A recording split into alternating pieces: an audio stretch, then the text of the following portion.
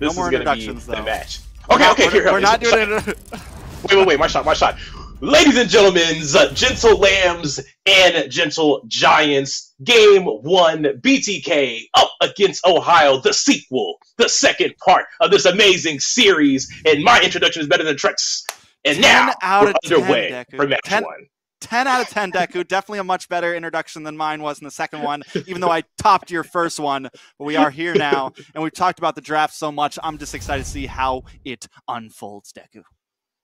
Absolutely. And it feels like we've been waiting so long, but it's finally underway. And in between these two teams, Trex, we're seeing a mirrored effect on them both of the rotations here from the junglers. So it looks like we might be skipping out on a Litho fight. As Zane started on that red buff, maybe looking to help out on that gold lane. You can see Yato already making his rotation, or not over to the gold lane, but over here to the XP lane, maybe for that early play with this Farsa. So you can see the teams or BTK is already trying to use that rotation that they're going to get from Farsa with the wings by wings. They didn't find anything yet, but you can see they are looking potentially to be able to take someone down nice and early with it.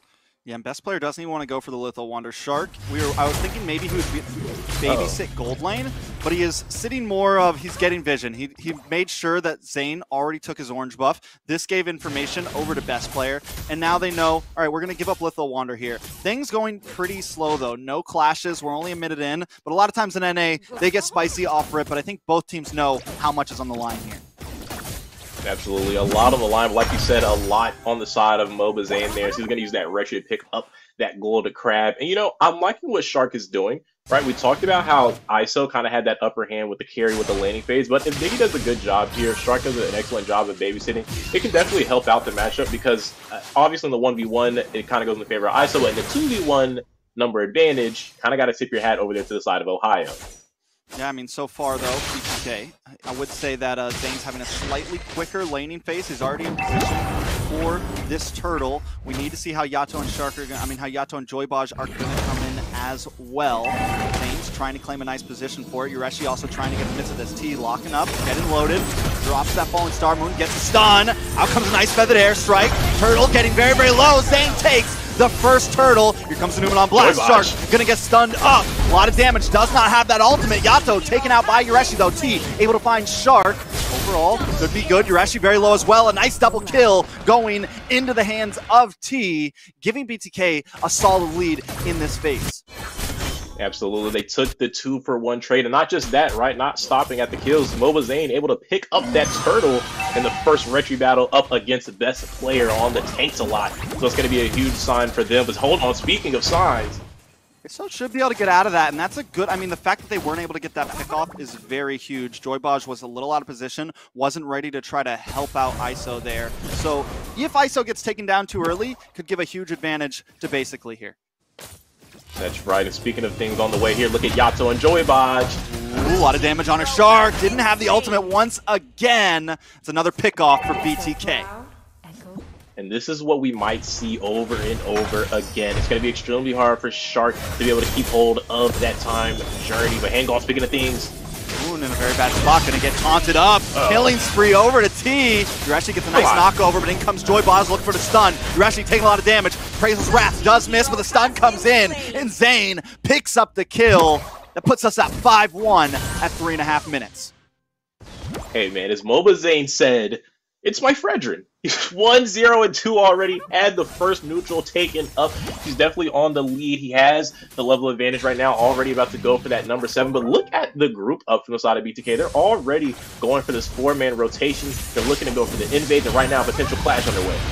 Yeah, Feather Airstrike comes down. Gold Balder comes out, trying to get best player over to safety, but BTK still holding a solid lead. Hoon looking for Yato, decides not to go for it. BTK disembark from that journey, but still you can see the presence they have over the map. And, you know, that is so huge, because like we were talking about earlier in the draft, being able to force the utilities, Time Journey, Colt Ultra, both off the board here when you're talking about going for this turtle. And OhioBrothers isn't going to have anything to go contest. He's going to go right into the hands of Mobazane, who's going to pick up the second neutral in this jungle matchup up against the best player, taking the lead right now for BTK. Yeah, and a good lead at that at only 4.5 minutes. We're talking 2,000 already. 2 turtles over the side of BTK. And I said in the beginning, I feel like BTK has a strong end game. With the way they're pacing this, with the lead they already have, I think they're putting this more and more into their favor. There's going to be a great mid-game spike for Yato here. There's going to be a nice mid-game spike for T and ISO and Zane as well. So it's looking very clean for them overall. Absolutely. And you know, I feel like we're kind of seeing what I was harping on about earlier. With this digging in the hands of Shark, the gameplay is so passive. They're being forced to do whatever BTK wants to put them in a situation to waste as far as utilities. Shark having to use the time journey like we saw earlier, the Colt with her coming out. It's a very reactive game from the Ohio Brothers. They don't really have the edge control, you want to say, the aggression really in their favor. If BTK, as long as they don't make any mistakes when they're looking to force out these utilities, it's kind of just going to go in their favor every single time because they have the CC, because they have the damage, they have the layering to be able to stack up as far as engages and those able to get to the back line. So it's going to be extremely hard for Ohio to be able to deal with BTK if they can't get the right footing to be able to make those utilities come into great effect in those 5v5 clashes. Not only that, but in that first 5 minutes, they spent a lot of time up in that gold lane trying to get a pick onto ISO there. A lot of wasted time at that, because if we look at ISO's KDA, it's still 0, 0, and 0. No deaths. We saw Hoon up there. We saw Shark up there. So spending all that time and letting Zane, Joybaj, and Yato and the rest of camp moving around the map, getting better positions overall. Here goes another dive onto ISO. Maybe able to pick up this one. Basic. Finally grabbing one. Didn't need the teammates there for that one, though. Absolutely, but like you said, it's taken a long time to get that kind of result. Finally getting a kill on the board up on ISO in that 1v1. But was it enough, and is it on time right now to be able to catch up with BTK? It is going to help him take a lead in that gold advantage up against ISO, but here now we're seeing a turtle fight in between both junglers. Yeah, best player is able to take that. Just click the button, walk away. Well played. Wasn't able to use his Phantom Execution, but ended up not needing it. And I think as we get a little bit farther in this game, he will be able to go against Zane in those retro battles a little bit better. He's a little bit tankier. He can last. And now, first tower of the game, going to fall over the side of the Ohio Brothers. Starting to see the tables turn just a little bit. Best player puncturing through, getting a little bit of burst damage onto the side of BTK, but nothing too major. Zane wanting to maybe possibly take this fight moving through the map, but Ohio Brothers have now taken a little bit of control here. You know, that's actually quite huge for them, right? We were talking about it earlier with the babysitting. It hadn't led to much, but now being able to find a kill on ISO, and that went directly into the hands of Basic, not to anyone else that they didn't want that to go to. Man, going here, Zane maybe in some trouble. Yeah, he's tanky though. He's bulky. I think they know that they can't. They don't have the damage quite, but wait a second. A lot of damage on a Shark. Shark's forced to use a flicker. Time Journey comes out, but it is a selfish one at that. Newman on Bloss, able to get that stun, and T picking up another mega kill for the team. He's looking good right now at 4-0-1. Esmeralda, is she back? But we have to pay attention to the macro coming in from Basic. While they lost that, he was able to find a tower on the opposite side of the map. Now both side lanes have been opened up by the side of Ohio Brothers, but BTK is going to look to respond with that up there on the top side. You can see them looking to take up this tower, and that's going to be good because originally, before they were able to find the tower, it allowed Basic to be able to rotate and make some plays. But hang on! Oh, lots of burst damage. Feathered Airstrike hits hard at 8 minutes in. Yato able to find that. Not only that, but they take that tower like you said, and look at the health bar on that bottom tower. It's low. Look at the health bar on this middle tower. It's gone. BTK taking a little bit of control here, swinging back and forth. We can't count TOB out just yet, though. You know, I feel like this has a lot to do right now with kind of the positioning from Ohio. You could see they had Ureshi Basic kind of in those side lanes still, even though they had that first tower down. But BTK is wasting no time responding to that. They know that the marksman and the XP are off to the side. They're forcing fights in the jungle, forcing their pressure. Like we said, they have the damage and the CC to do that up against this Diggy, up against this Faramis, Shark, and Hoon having a hard time holding back against them. And when they go for the clash in the jungles, there's just no response from Ohio. They literally have to fall to the oppression that BTK is putting on for them. And speaking of oppression, we're seeing both of the teams now starting to jockey for this Lord. It looks like there's still great positioning here from BTK. Will TOB be able to help the best player? He's the only one right now dancing around that pit. A lot of damage on Mobazane, able to use Prayer's Wrath. Shark goes down first. T picking up the kill. Joybaj into the backside. Ureshi able to find ISO. Still going at it. Mobazane still on the field though. Joybaj very, very low. Ureshi picks it up. T here as well, looking for it. Does he find it? No. Best player takes the first objective in this civil war. Lord going to the side of TOB. A little bit of a swing there. TOB back on the map, evening out the playing field with this gold as well now. Looking for this mid tower. Zane forced to kind of back away here. T to the backside with that falling Star Moon. Yureshi able to pull him back in. Shark as well. Nice reverse time. T very low. They're looking for it. For Roses. Phantom execution, but can't get the finish. Down comes the feathered airstrike, and down goes best player. BTK trying to respond here. Lord still coming. Maybe a bit too greedy from best player there. They had the advantage with that Lord coming up for the 6v5 with that extra help from the Lord that they were able to pick up against BTK with that well thought out fight that they had up against them in that top side of the river. But with him falling now, that Lord's kind of going to go to waste. Not going to be able to pressure anything else as far as towers, and you would have liked to see that happen, but that's just about that discipline, right, in between these two teams. Who's going to be able to think clearly when it comes to executing on these macro decisions? But hang on, maybe another force fight, Trex. Zane keeps wanting to force this as well, but he's starting to get melted from basic. Numenal Blast does come down, does not connect. Shark able to use that reverse time. Yato creating distance for the team. Hoon and basic still maybe looking for something. Mobazane gonna try to work on his orange buff. Don't know if Bloodthirsty Kings want to try to force this. Maybe give up the tower. No minions left, so they buy themselves a bit more time. You know, Trex, I kind of got to harp on, I got to point it out a little bit here. Now, we were talking about these matchups, right? And right now I want to key in on Joybaj and Shark. Shark's struggling a lot earlier on, right? Being forced to use those time journeys. He's been taking some deaths, but he is still a roam. 0, 5, and 3, not the prettiest KDA, but he's still being impactful with the time journey. Joybaj has not really landed too many successful ults, and it seems like right now, when he's trying to layer in after Zane forces the time journey, it's a little too early. He needs to kind of sit back, wait a little bit more until it's completely gone, and then look for the set, because he's starting to throw it in a little too early. But speaking of looking for sets, he can still play from Joybaj. Shark still does have that time journey, gonna pop it. I think that's the goal right there. T able to get it with the falling Star Moon.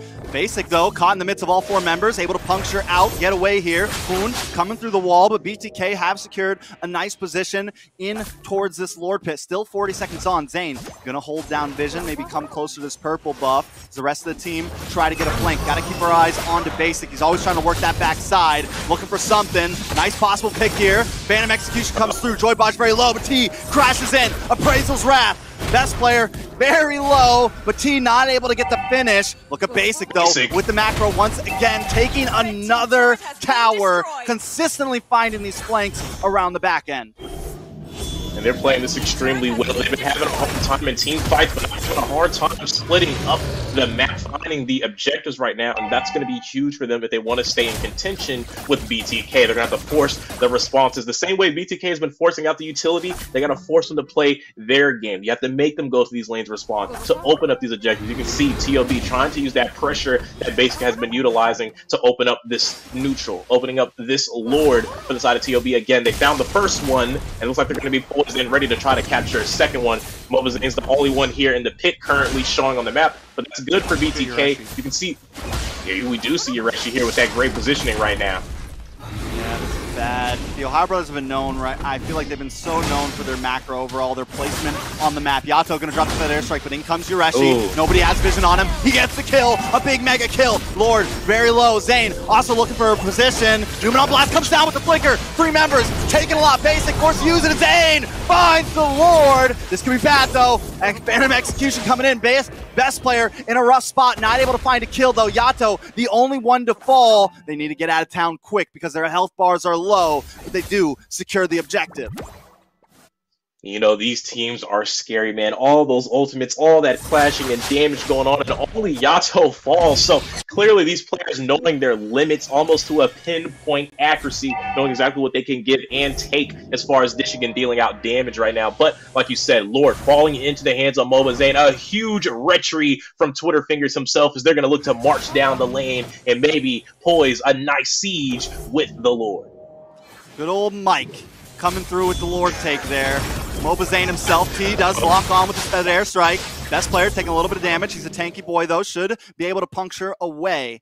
Now Lord still coming. Yureshi up on the top side, going to have to come back to base as BTK going for the typical pocket formation. They want to try to get something out of this. They know the only option is going for this bot tower. The crash comes in. Able to take that second tier tower. BTK still on the advance. The TheOhioBrothers slowly moving backwards. The BTK don't want to force it. They've gotten a little bit. They've taken a bit of the map, and they might be backing off. Feather Airstrike does come down, putting on a little bit of damage onto Hoon there. Best player versus Mobazane once again in the midst of this as the rest of TOB hold the back line over to the mid lane. They're going to be able to take another tower and finally evening out the playing field here. A well-played push from BTK. Absolutely. But Ohio not losing everything, right? They lost to tier 2, lost to tier 2 down in the bot side as well. So it does bring them down to the inhibitors, but you still have them, or the high ground towers, I should say, over the side of OhioBrothers. BTK, like you said, though, did have a great push there. That Lord was huge, falling into the hands of Michael Myers, them, like you called him, nice Mike and Ike. I want to be like Mike if I was a jungler, to be Mobazane, but he's doing a great job, right? He lost those early neutrals, but like we know, Zane, with the pressure on his back, pressure on his shoulders, when it comes down to crunch time, put it into the hands of Mobazane. That retry hand was right on time, right on point, and it let BTK turn this game a little bit more into their favor. You know, BTK really likes, I mean, I feel like even past BTK, even old BTK, they're so known for their, you know, pocket positioning. They're very 5 roaming around the map, maybe 1-4 positioning. The OhioBrothers recently in the past few weeks have been known for splitting around, but Yato T, Feather Airstrike comes down. Yureshi is going to get stunned up for the response. Deleted. What happened there? Yureshi and Basic walk into a bush, and you don't gank them. They take you. Mobazane and ISO trying to respond and take something here. Hoon very low, going to get shredded down from that speedy light wheel. Now they're going to move on to Shark. A lot of damage. Us pulled back. Time Journey comes out. Best player puncturing through. Joy Baj with the Numen on blast. Completely whiffs it. Not able to find anyone. Basic still up in the top side. Yureshi trying to delay them. Basic able to take another tower here, but the flicker comes in. Iso comes out. This is bad for Best. I mean, this is bad for the side of BTK. They're trying to go back. Basic takes another tower. Mobazane and Yato against the world. 5 members of TOB up. It's looking a little bit rough for the side of BTK. And what a bounce back Trex TOB. It all started in the rice fields up there in the top side. They tried to catch them off guard in the bush, Yato and T, but a quick Uno reverse from OhioBrothers, and now they're in great position to be able to take up this Lord this time, but you can't count out BTK. Mobazane is still alive and on the board, and that means it's a 50-50 even with the number advantage into the side of Ohio. Twitter fingers looking to take on best player, best chung on the line. Yeah, a lot is on the line, but Basic now here, and he hurts. He does a lot of damage, especially on the Zane. Zane gonna get shredded down, Immortality pops. Keep our eyes on to T, though. Hiding out in this bush. Zane does buy a little bit of time here. Yato maybe gonna look for something here as well, but currently, OhioBrothers do control this pit. T now gonna come in. Falling Star Moon does not connect.